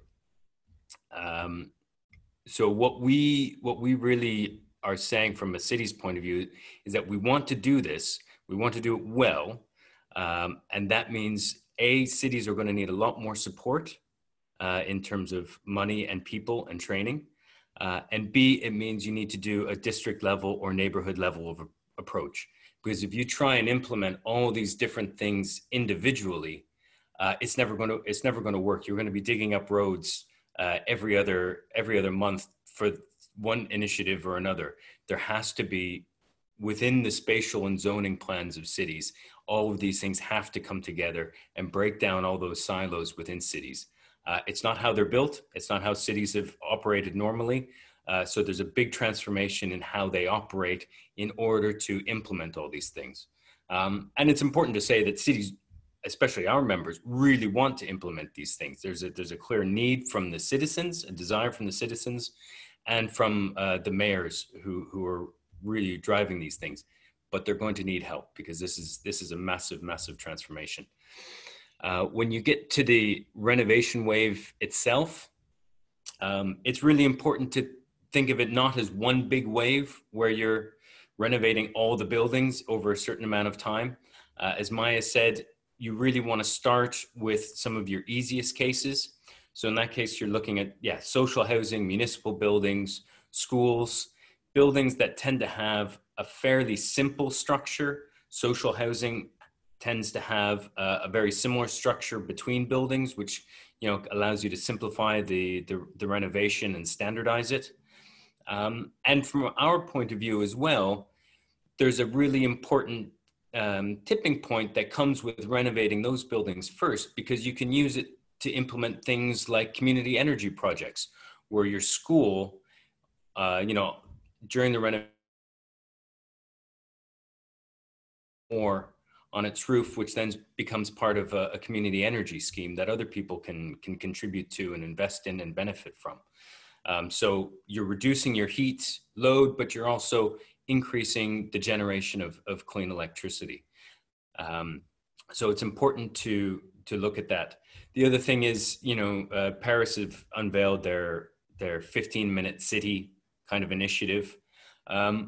When we're renovating these buildings, we need to have a plan on, do we have the right types of buildings in the right places? There's no point if we have a corporate village type thing where it's just suburban office parks. Do we need to change the fundamental uses of some of those buildings to get rid of a lot of the commutes, to increase the green energy production, to decrease the heat? All of these things need to be incorporated into one plan. So that just, again, that just reinforces the need for a tremendous amount of planning to incorporate all these different initiatives and the changes that are needed in order to do this well. You know, Maya was talking about how long this process is and how long it's going to take. If we want to hit those 2030 targets that are being discussed right now, we're only going to have one shot at it. We need to plan really, really well and implement it well on the first try. There's a project ongoing at the moment called the EU City Facility, which we think is a great model. It's essentially a one-time grant for cities, 50, 60,000 euro, that helps them build up their internal capacities. And it's important to make the distinction between different types of cities, right? I mean, a city like Amsterdam or Paris or Munich or Heidelberg that has a long history and has built up a lot of internal expertise is going to have a lot less trouble than, say, the town where I live. I live in suburban Brussels. We've got 14,000 people. And yeah, you've got one échevin who's working on this in her spare time in the evenings at her kitchen table. She needs a tremendous amount of help to try and develop these sorts of plans. We think that within the renovation wave, as I said, you're not going to tackle all the buildings right from the get-go. You're going to start off with those schools and social housing municipal buildings. You need different levers then, again, for things like commercial buildings, where you can just maybe implement a series of really aggressive standards and say by 2025, you have to have a C level, a B level, and A level EBR. Because, you know, that's a business case. You can make the investment. Borrowing costs are relatively low. They have the resources in-house as a commercial building owner to implement these things. So that's a set of levers you can use in that sector. But then when you looked at sectors like single family dwellings and especially condominiums, where, you know, apartment buildings where 41% of Europeans live, those are incredibly difficult to scale. And you're looking at really long time frames. I mean, even for a condominium, they normally have some sort of a board, whether it's run by a factor or a trustee or a conseil, and they'll meet once a year to discuss things. So you need to, and you're not going to get sign off on a project in one 90-minute meeting. They're going to want to reflect. They're going to have questions. So you're looking, generally speaking, at least a 2-year time frame to get approval for a project. And that's after you've done all the research and the costings and finding suppliers and done the technical plannings and all of that. So the time frames, yeah, they're really, really long, and we need to get started. So in that renovation wave, we need to start on the condominiums, but we're not going to see projects delivering cuts in emissions for a number of years to come. And that applies whether you're looking at doing district heating or whether you're trying to use heat pumps, depending on whatever works best in that local area. And of course, the beginning step is to use something like heat maps, where you're mapping the heat needs and the sources of heat within your city. So that's the main thrust of what I wanted to start with, is the fact that a lot of the smaller cities that we all live in across Europe are going to need a tremendous amount of help. And it will come from coordinating at the local level, the regional, the national level, and of course the EU framework on top. There's a lot of steps that need to go in the right direction in order to make that help happen and to clear the path for a smooth renovation wave. And from the local level, we'll be looking at the neighborhood approach, but we need other things. And I can't understate my support for Maya's claim that, you know, having a blanket statement that, you know, we're getting out of gas by X date fundamentally changes the conversation that you're having. And you're no longer looking at trying to make boilers more efficient. It's we're changing and what's the best option to change. And I think that's a really important message too.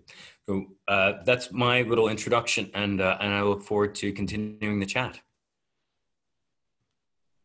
Yes, thank you so much, Adrian, and also for bringing us the bigger picture again on the renovation wave, emphasizing again the urgency, but also the ambition that will be important to get things right. As you said, we only have one shot at this to decarbonize by 2050.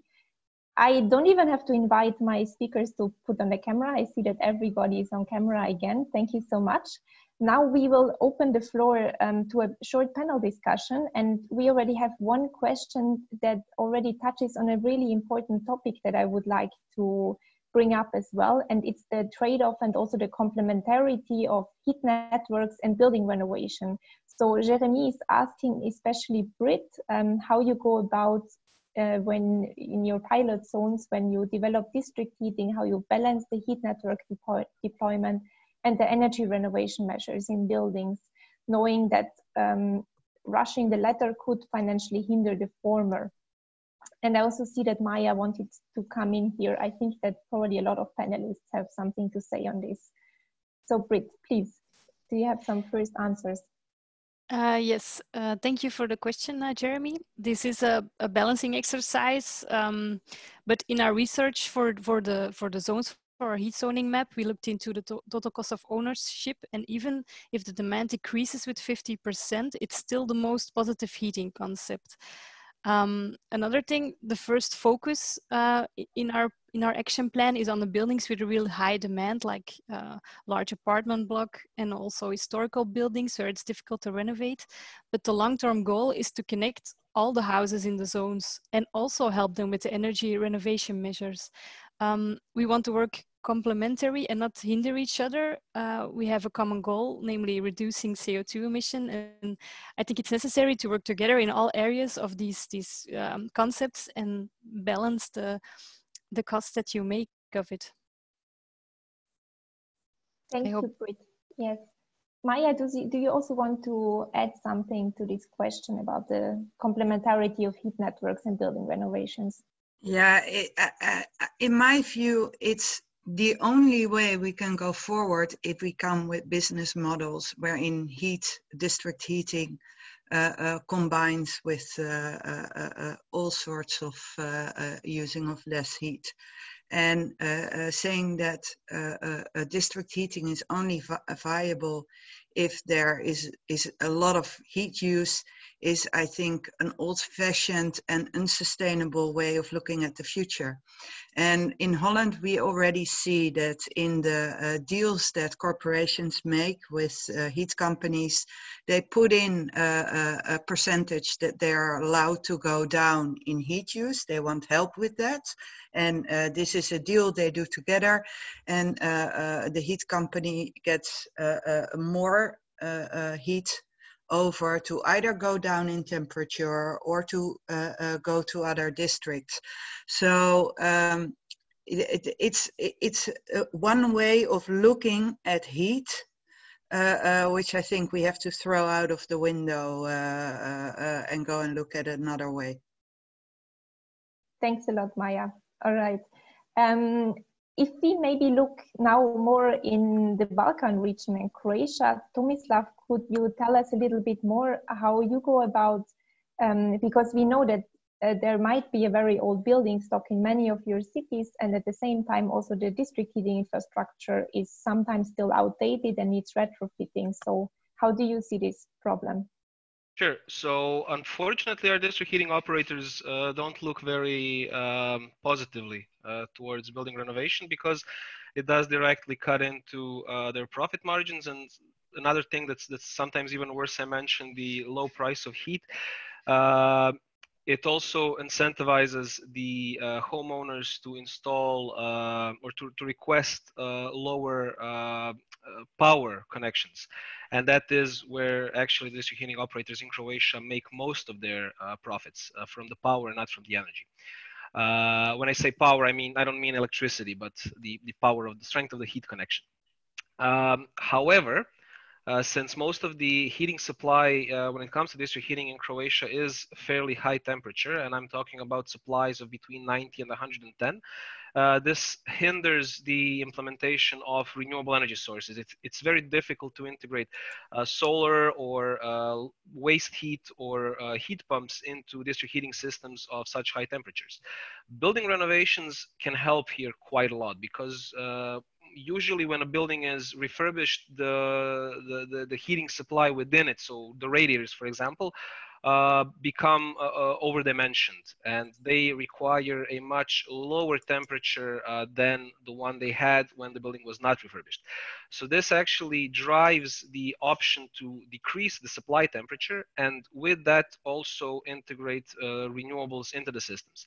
Our district heating operators are realizing this, and now they are slowly changing their mind about building renovation, and they're now actively looking for options to partially to partially reduce the temperatures in parts of their grids in order to drive such an integration. And if we look at the entire approach holistically, as Maya has stressed a couple of times in her presentation, there's a lot of synergy between building refurbishment and district heating when we look at it this way. Excellent, thank you so much. Yes, so Tomislav sees a win-win situation as well, actually, but it's a little bit more complicated in this region. Yes, Maya. Yeah, in the Netherlands, the lowering of temperature has been a debate for some time. And what we're finding out is that 70 degrees is actually a really good standard, as long as we still need to, in Holland, we have Legionella law. So the heating water always has to be 70 degrees for the shower, etc. If we can get rid of that by other innovative measures, that would be really cool, because that would open the door to a lot more options and make it a lot less costly. So anyone with a good idea for that is welcome. But now we need to deal with that, and 70 degrees seems to be for housing. It's quite okay to go to 70 degrees. We are finding out without like huge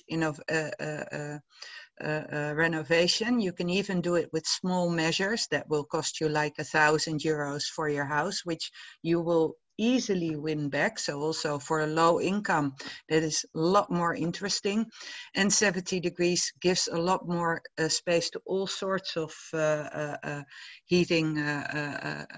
So that for us is a really good way what we're going right now.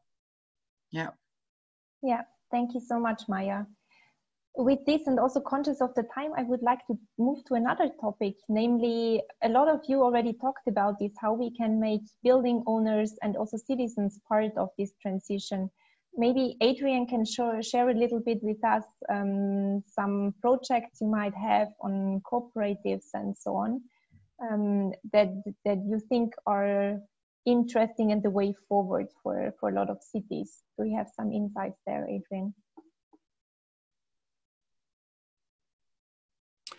Yeah, it's crucial, to be honest. You have to, you start where it's easiest, right? So the people who want to make changes are the ones you need to engage with and get on board and empower to make those changes.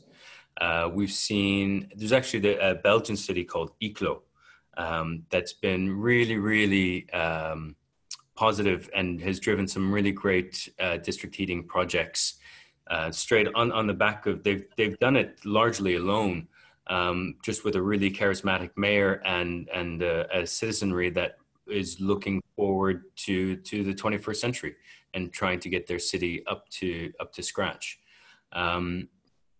I think the lesson that you can take that can be applied quite broadly is that you need to look for those groups and get them involved. So we have a lot of them in terms of community energy projects because solar panels are sexier, frankly. But reaching out to those groups as a starting point, because they have that interest in decarbonizing, they have clearly an awareness about climate change. Reaching out to those groups and trying to expand them to look at things like heat is a really valuable first step in terms of trying to get going and get the decarbonization moving. Great, thank you so much, Adrian. And indeed, I think a close example is probably worth an own webinar for Celsius in the future. Maya, you had a really funny picture in your presentation, namely somebody hugging their gas stove. Could you share a little bit with us what you did to bring the citizens on board? Yeah, I have to say, in Holland, how I got the cities on board? The citizens, so the people that have to agree to not have a gas stove at home anymore and probably change their cooking styles. I don't know if we are already that far. I would say it's a huge debate at the moment in the Netherlands if citizens are willing to go off gas, and we have we don't have one citizen. We have 40% or 50% which thinks it's a great idea, and we have 50% that thinks it's a horrible idea, and we have everything in between. So we're not there yet at all. But we do have, of course, a problem with gas in the Netherlands with Groningen. So that is a bit of, that makes the debate more interesting than if it's just climate, which is like 2050. We actually have a problem now, and if we stop using Gronings gas, we have to get it from like Russia, and that will be a different kind of gas also. So we have to make changes to the houses and make changes to the fabrics and make all sorts of changes anyway, also to some grids. So in that regard, we're a different country, and the debate goes differently. But I wouldn't say that we have the Dutch people in it at all. And I mean, even not the companies and the gas stove companies. I started talking to the gas stove companies like Siemens, etc., 2 years ago. And I said, oh, you have this huge opportunity. You can start selling electric stoves in Holland because we're going to go off gas. And they were like, yeah, we sell about so many gas stoves. No, I don't think we like that movement. No, don't count us in. We don't want to be in there. So, I mean, and now they're finally seeing opportunities, but it took them already and we sell a lot of German gas stoves.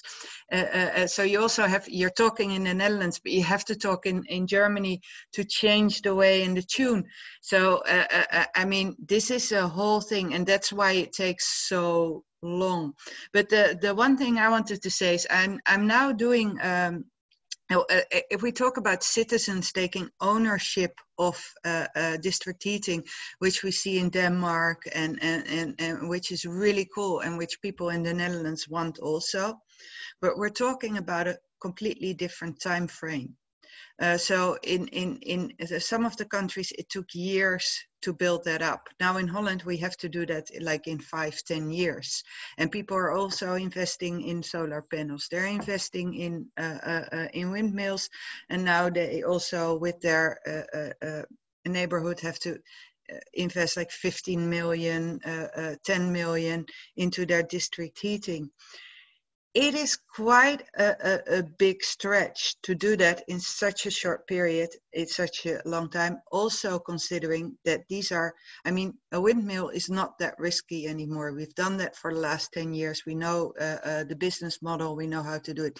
District heating in small town, and they all want it with like these really nice heat pumps and innovation and all these it's really risky business. So if you're doing that in like 100 cities in the Netherlands, this is we need like a saving account on the maybe in Brussels or in the Netherlands, where these citizens can go if it goes wrong, because otherwise you get such difficult stories going up that you will have times to to repair the image that goes from that. So we're still in a piloting stage in everything, and we don't have the money and we don't have the expertise. That is what it comes down to. Yeah, there's actually a question touching upon this as well, namely the price. It comes from Nick, and I think it's open to the whole panel, so whoever feels like taking it, please go ahead.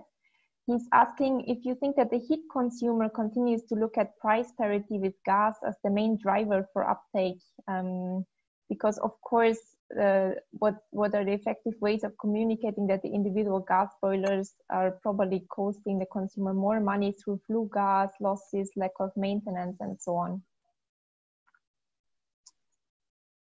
Yes. Yeah. I see Maya would be ready to give an answer. Yeah, this is such a good question, because I started a campaign recently, put your boiler at 70 degrees, because in the Netherlands, they're all at 90 degrees, which is completely ridiculous. Even an HR, how do you call that? HR kettle doesn't work on 90 degrees. It works on like 50, 60. So you're taking out all the benefits of this really good boiler that you have. And we're doing that massively in the Netherlands. I started a campaign on that, and this is such a difficult message to get across. We also started a campaign that you can, for €1,000, you can go 50% down on your gas bill, which is all, we know that is quite or less true. But how do you get it across? This is in communication. This is so difficult. So yes, it would make a difference, but yeah, you need really good communicators for that. And we're already overstressed with everything we're telling them about climate and energy. But I would think it would be a really good campaign in the EU to talk about those kind of things. Yeah. Yeah, thank you, Maya. I also see Tomislav wants to add something. Yeah, something very, very short. I'm not sure if, you know, when you're coming from the perspective of Northern Europe, or especially from countries that have an established tradition in district heating, that people might not think about this much, but here in the Balkans and in Southeast Europe in general, one thing that this district heating usually has a very bad reputation. It's seen as an archaic communist way of heating. You usually have this perspective that you know, you get the heat when the company gives it to you. You cannot control it if you're, you know, it's shut off during the night to preserve energy, and there's a lot of negative connotations that are connected to it. Most of this is actually not true, and this is also something that needs to be clearly defined. So, for example, in some very old buildings, and the old way of running the system was basically that the system operates between, for example, 5 a.m. and 11 p.m. and it is shut off during the night unless the temperature goes below a certain period, below a certain point. And you know, with gas, you don't have these issues. You heat how much you want, when you want, and so on and so forth. The modern systems are different. You basically have your own individual substation that basically acts like your own boiler, and you can regulate your heat freely. You're incentivized to be efficient, but you don't have to be. So there's a lot of information that doesn't really go to the consumers. Gas is very often seen as a clean source of heat by the end consumer, because you don't really smell it, you don't see it, you don't immediately see the consequences as you do, for example, from coal or from fuel oil, or even from very small and inefficient biomass burning stoves. So people don't have this perception, and this is something that, you know, should really be targeted as an information campaign. The other thing, and this is actually something that is now slowly happening in Zagreb, is the safety issues. So anybody who's been following the news has probably seen the earthquake that hit the city of Zagreb a couple of months ago. A lot of the gas installations were damaged. A lot of the chimneys fell apart, and people basically lost their ability to use their boilers. And then they started thinking, you know, it could have been even worse. Something would have exploded. Because of this, now we cannot use the system. It's not so easily repaired. You cannot just take one out, put another one in. You have to rebuild your boiler. You have to check your installations and so on and so forth. So there are a lot of arguments against using individual gas, but people don't really think about them until your house falls apart. So I think this is also something that needs to be pushed. Thank you so much, Tomislav. Yes, we are already going into the direction what wishes you have for maybe the commission where to put money and so on. And I already hear that there's a big need for a communication campaign. I would like to hand over to Adrian and also to Brit to hear a little bit from you. Also coming back, of course, to our topic of the renovation wave. What are your member cities' needs, for example, and what should be included in the renovation wave to make a big difference there? Adrian, please. I'll get to that in 1 second. Going back to the previous point that Tomislav and Maya and the question, because it is a good one. The fact is, it's really difficult communications-wise because we have a serious cost problem and tax problem. And fundamentally, we need to be working on addressing that issue more than the communications. We need a different cost and tax structure to incentivize low carbon heating. We've spent decades promoting fossil fuel heating and making it cheap and affordable for good reasons, you know, we thought. We need to address those issues and that legacy legislation going forward, and that will make the communications a lot easier. Specifically in terms of what cities need from the renovation wave, it's undoubtedly the technical and resources support to organize and plan and implement all of these different initiatives that are coming down the pipe. Like I said, they're trying to drink out of a fire hose of all the things that are coming towards them, all the different initiatives. You know, I picked out, I think, 7 different initiatives from the Green Deal. There's 47 or 49 different points included in that communication from last December. It's a lot. And cities, especially small cities, are going to need a tremendous amount of help in order to plan and implement the changes that we need to implement and that they want to implement. Thanks a lot, Adrian. Brit, what would Antwerp need from the renovation wave, or how would Antwerp use it? It's a difficult question to answer here. I think, but it's general. Make it more about the CO2 reduction. It's been said many times, the holistic approach, not only focus on the building level, would help us if there will be more tools to do this. I think Susana also mentioned it, that there is a gap in Antwerp. There certainly is a gap between the energy planners and what they know technically of the heating and cooling system. So there is a gap, and that's something for Antwerp to do as well, to teach them what is the heat zoning plan and what is the long-term plan in Antwerp. But it's so much altogether right now, so we don't have enough capacity to do all this. And then you also have the communication of the district heating, which was said earlier. The PR people in Antwerp don't know what district heating is about, or if they know, they think about what Tomislav said is what the problem with it is. And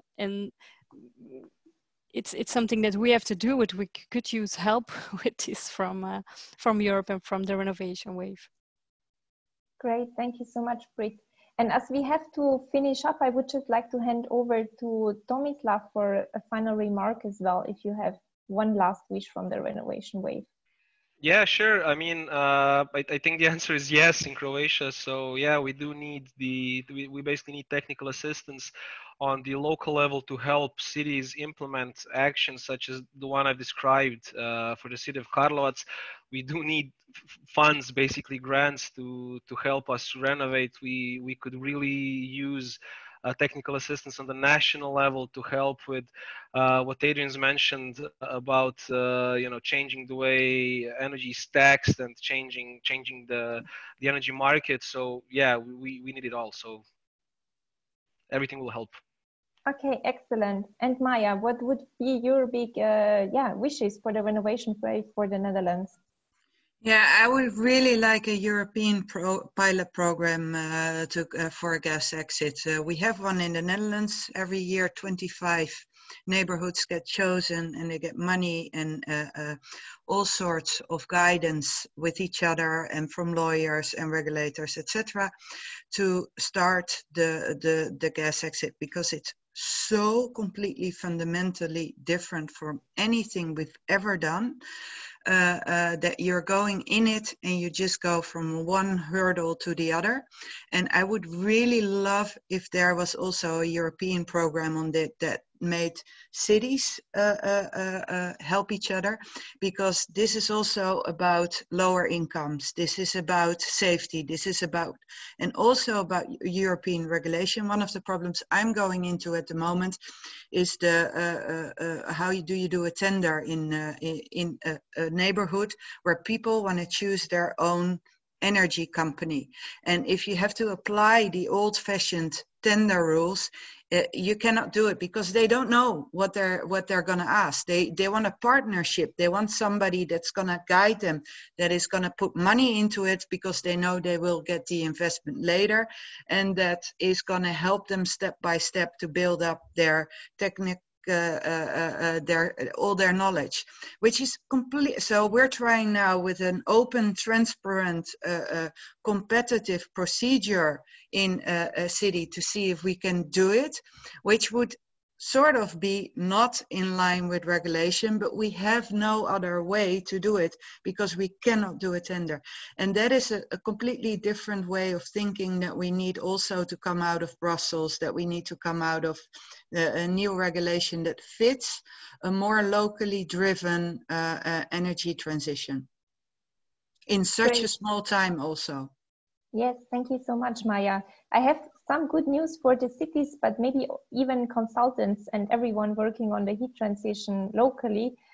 What you just wished for basically exists already. That's the Celsius initiative. So we are trying to support cities and connect them. If you want to be part of it, you know, follow the webinars, go to our website. We are happy to include you there. And this is basically the end of the second panel discussion. Thank you so much to all of the panelists. I now see that Paul has already joined us. He's the Managing Director of Euroheat and Power, and he will give some concluding remarks to this webinar. Thank you so much. Hi, thank you, Sophia. Good morning, everybody. I certainly didn't just join now. I've been able to sit for 2 hours and listen. And it's a rare treat to sit through a conference and not have to talk and just enjoy listening to a lot of people talk about a subject that they understand so well. And because so much of what needs to be said this morning has been said, I think I can do this briefly and let you guys get to your lunch. But yeah, maybe a couple of things to wrap up. In this job, there are two traditional challenges in the policy debate that we have faced in the time that I've been doing it. The first is you often hear that we should simply stop needing so much heat. So you'll hear people say that the cheapest energy is the energy that we don't use. And there's some truth in that, but there's probably more truth in the idea that when you start to look closely at the problem, you immediately understand that actually you need both.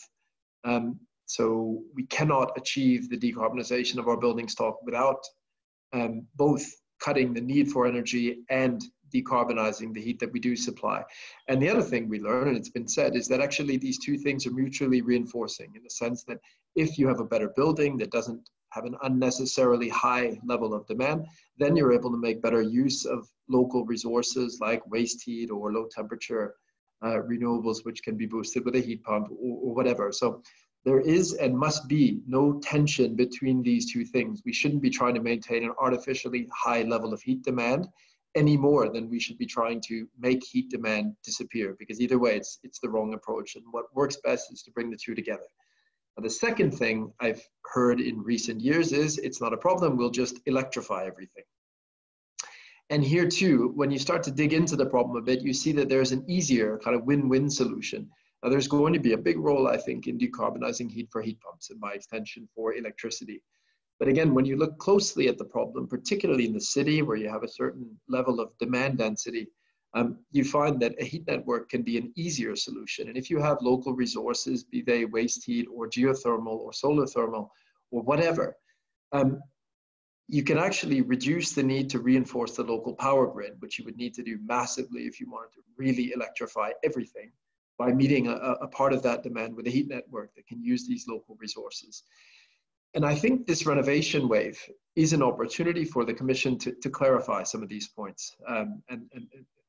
And I know that not all of these problems can or should be solved from Brussels, but storytelling matters, narrative matters. And I think a lot of member states and local authorities for that matter still look to Brussels for leadership in this area. So even though this is a non-legislative initiative, it's hugely important for the Commission to make progress in helping everyone understand what the renovation wave might look like and some of the things that it needs to include, including the decarbonisation of heat. I think the renovation wave in that sense is an opportunity to allow for or encourage a more thoughtful and more importantly, more effective renovation wave in cities across Europe. You know, we have to do this right. We can't afford to do it inefficiently or in a way that's unnecessarily expensive. And of course, a lot of these decisions, as has been said, will need to be taken at a local level. But there's a framework that needs to be set out. And I think that the renovation wave is obviously the right place to do that.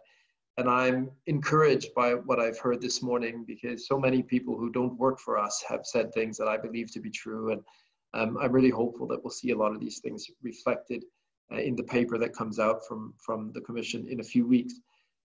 I think there's a bit of a contradiction sometimes in our discourse. On one hand, I've talked a lot, and we've talked a lot in recent years about how heat is so important that the EU has to deal with it. We say that all the time, and I still believe it to be true. At the same time, we also say heat is very local in nature, and there needs to be an extremely important role for local authorities there. Both of these things can be true at the same time. What's needed is simply to make them work together. And that's why it was so nice to have so many people with experience working with this problem on the ground at local level to share their practical experiences. Because only by listening carefully to the needs of our local communities can we get a framework in Brussels that actually makes sense for them. It's something that they can use and something that doesn't exist in a vacuum that people at local level don't recognize. So I found all this very encouraging. Making this whole thing work is a huge challenge for the EU, for cities, for our industry. I mean, we can ask for lots of things from regulators, but we also have a job to do in continuing to change and evolve in a way that makes heat networks part of the solution rather than a relic of the past of the type that Tomislav described. I'm encouraged by the richness of the discussion around heat in Brussels and in cities around Europe at the moment. And I can promise you all that our sector is more committed than ever to playing our part and trying to make it happen. Simply remains, I think, for me to thank all the speakers and my colleagues for the moderation and everyone who was able to attend. And I wish you all a very good day, and I'm looking forward to lots more exchange on this as we go forward. Thank you very much. Bye-bye.